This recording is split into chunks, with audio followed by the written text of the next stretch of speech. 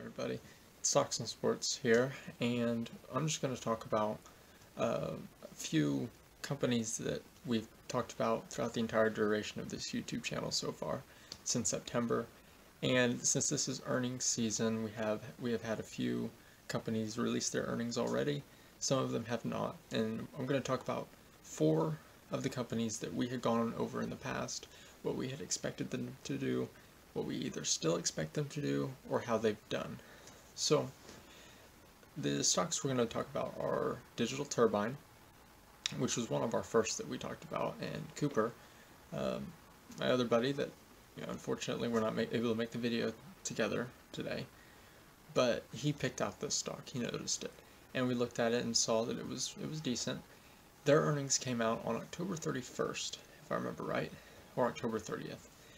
Somewhere around Halloween. It's November 1st as of right now, about to be the 2nd. And Digital Turbine's estimate, what I saw was a positive of 11 cents per share. That was the estimate. Now, I have seen multiple sources claim that they estimated 9 cents per share. Well, either way, they ended up beating it. They did 15 cents per share.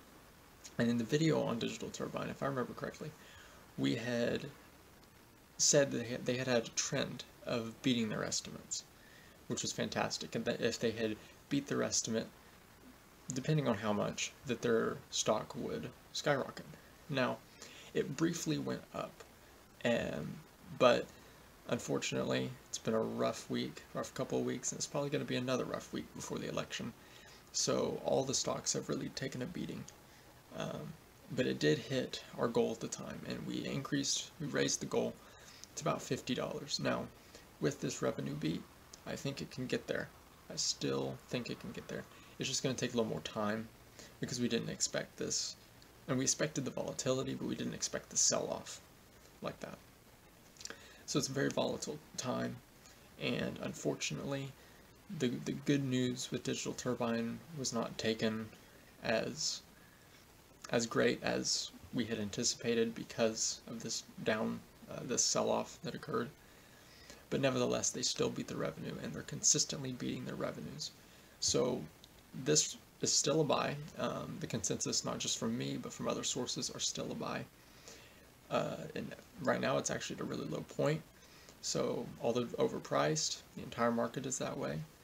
And I say buy. I do. And I'm going to reinforce that estimate that we had put at 50, and we'll see where it goes from here. So, now that Digital Turbine is out of the way, APPS is their acronym. They're currently at $28, which is actually less than what I paid for. So, even though I'm currently taking a loss, I'm probably going to buy a bit more because of this sell-off, as I see it rising fairly soon. Secondly, was Republic Services. Now, their earnings announcement has not come out yet. It's going to be November 5th. So we're on 11/1. It's going to be, I think that's Thursday. It's going to be Thursday, pretty sure. 5th, Thursday, yes. So I wonder, it's going to be a market close, so it'll be after 3 p.m. on November 5th. By this time, the election will be over, so hopefully that part of the volatility will go away. We are facing lockdowns in Europe. Don't know what that means here, but it does mean volatility with the market. The estimated earnings per share for this quarter is going to be 83 cents, which is less than it was at the same quarter last year. Last year it was at 91 cents for this quarter.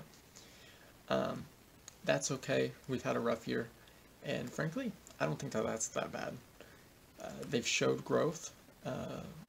The third quarter estimated EPS is 83 cents. It actually goes down in the last quarter and goes down to 76 cents, but then proceeds to rise back up through 2021. So, Republic Services, we covered it. It's a decent candidate. The forecast wasn't very high. And so those who are looking for consistent long-term growth, this would be something that you would probably enjoy. Somebody who's looking for something that will grow quickly,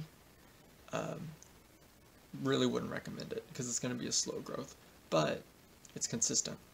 It is consistent. Like the Digital Turbine, it's been consistent, and it hasn't wavered in its EPS very much at all. The most it's wavered is since the lockdown when everybody took a plunge. So this is still a great stock. I'm not going to buy it, but that's a personal decision. I am looking to grow, and so I'm more aggressive with my investments.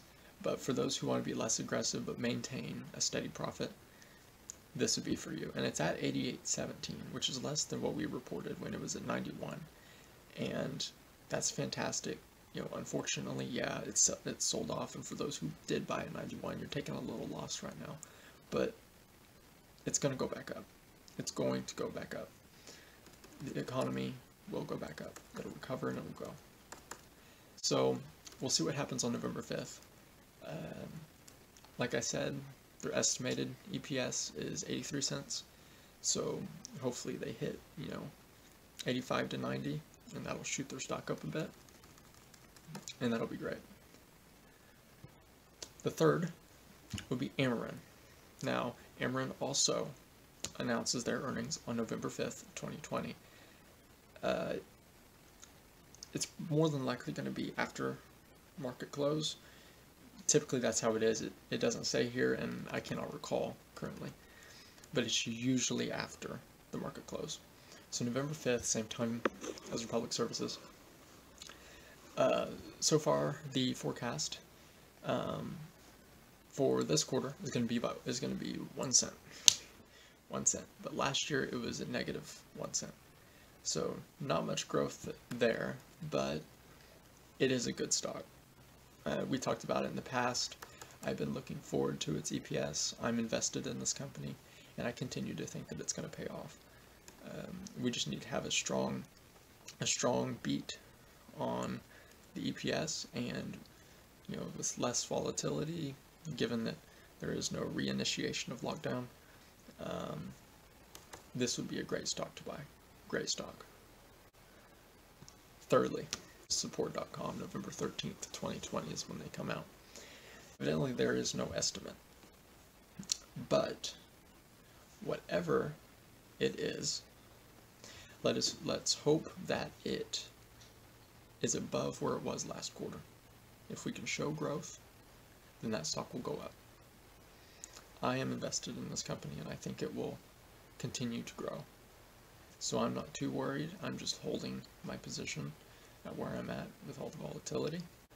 So that's going to be it for this video. I hope you enjoyed it. It was a bit informative, and we'll look toward the future and see where it goes. So however this earnings season goes for you, I hope it goes well. As far as these stocks, I think it's going to go well. I don't see any negativity in the near future aside from volatility. And good luck.